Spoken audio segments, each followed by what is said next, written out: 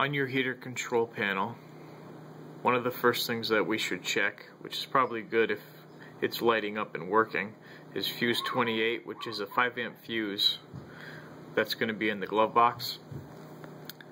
But for the air distribution,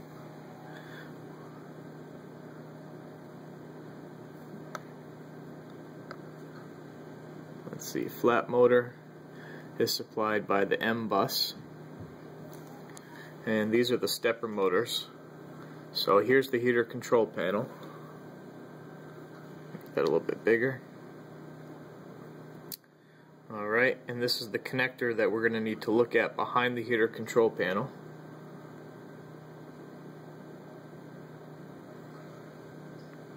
.613, 3-pin black connector,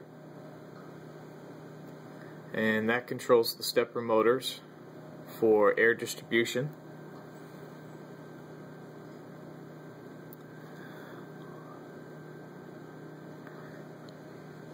There's the ventilation flap motor.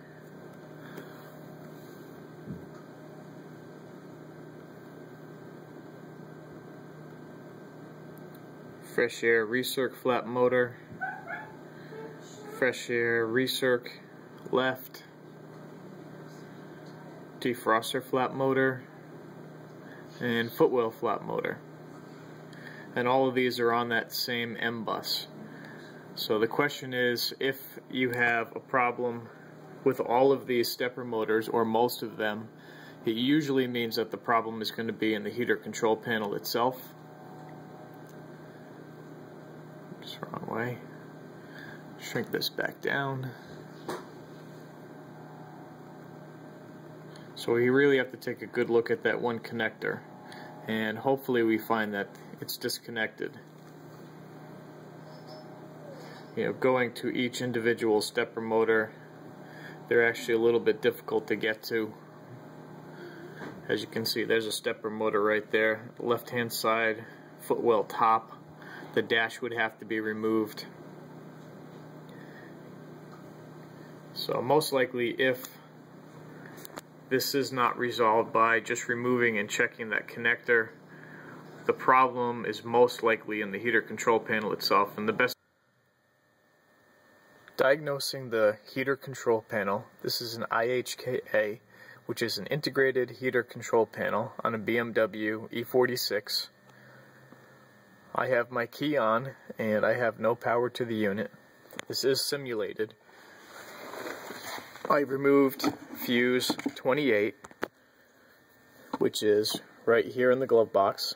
It's going to be just to the right of the 10 amp fuse, and that's fed power by this 5 amp fuse here. Go ahead and put that back in.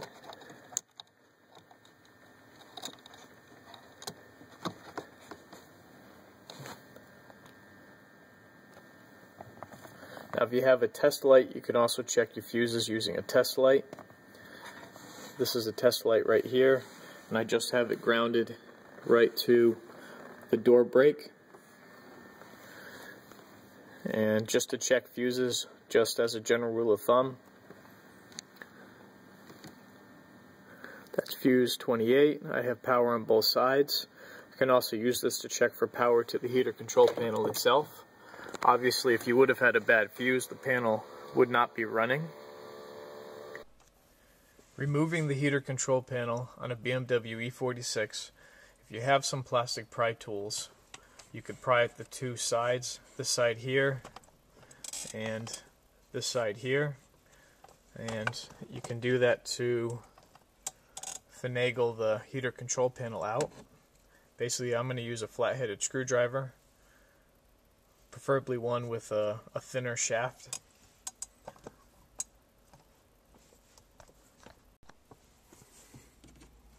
I'm going to just slide this in. If I go more towards the top, I'm going to use this to kind of pry outwards and try to finagle that out.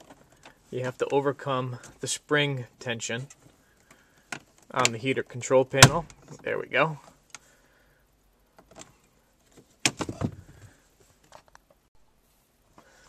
And once you do get one side removed, come over to the other side.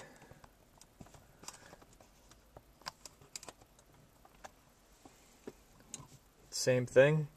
If I come up here, slide my screwdriver in, and I'm just going to use this as leverage and pry that back just carefully. If you're on the lip, you can crack that, so if it doesn't want to come, just move down a little bit and find the sweet spot to go ahead and pop that out from the side. So any kind of mark here usually smooths over, it comes out on its own. Just be careful as you take this out. This is actually the spring clips that you're overcoming.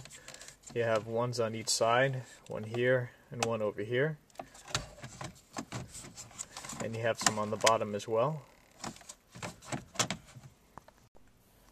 Now with the heater control panel loose, you're going to just turn it over and you have these connections on the bottom.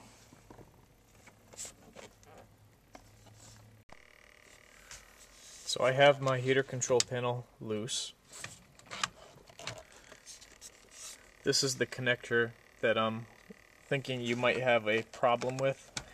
If this has come loose, this is the M bus, which goes to the stepper motors.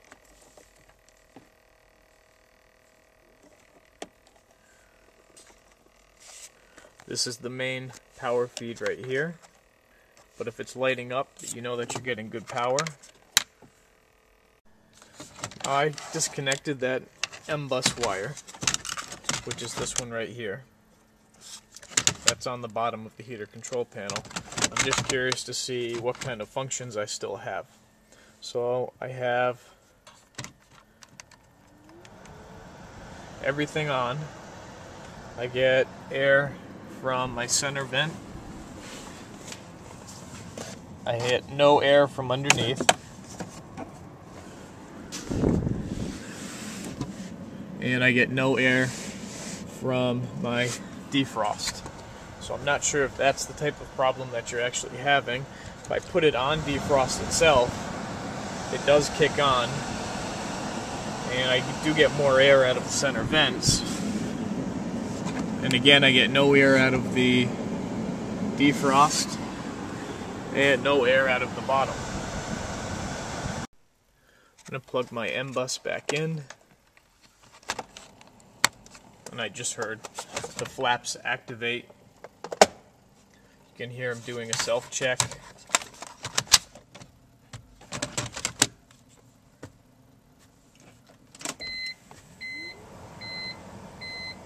Turn my key back on. And now I have air coming from the center vent. I have air from the bottom underneath. If I put defrost on, I get a lot of air. It shuts off my other two. And I get full air up at my center vent.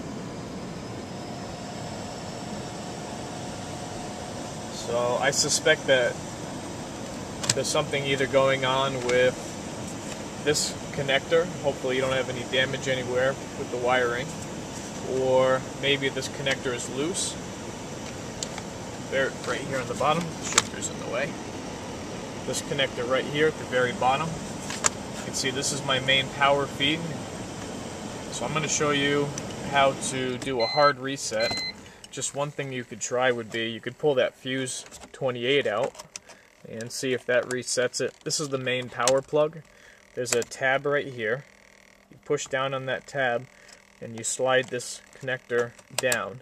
That unlocks it. This is the main power feed for the heater control panel. This red wire with the yellow tracer is most likely going to be my power. So check for any corrosion. Hopefully everything looks good here. And then go ahead and plug it back in. And that basically does a hard reset of the heater control panel. You might want to unplug the connector down here for your M-bus. Basically this just pushes in and out. This doesn't actually have any tabs. Just pulls right out. It does have a locator, so you can't install it wrong.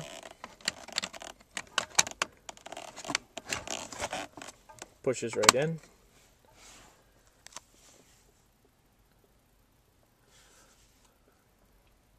And then we have these other controllers. I'm sure we have temperature sensors for the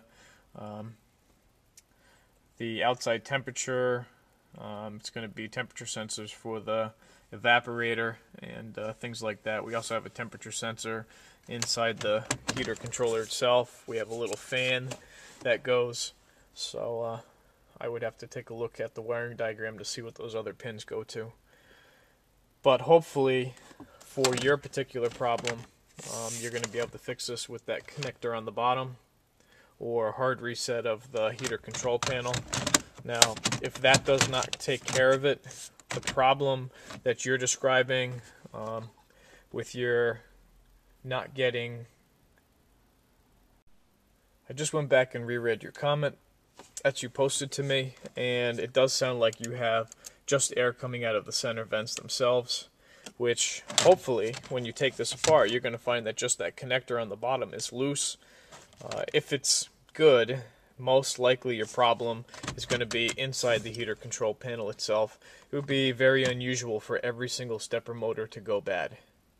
So unless you actually had damage to the stepper motor wire at some point, say your dash had been removed, that's the only reason why I would question it. Otherwise, I think the heater control panel itself would be bad. Replacement's very simple. Just remove, take these plugs off.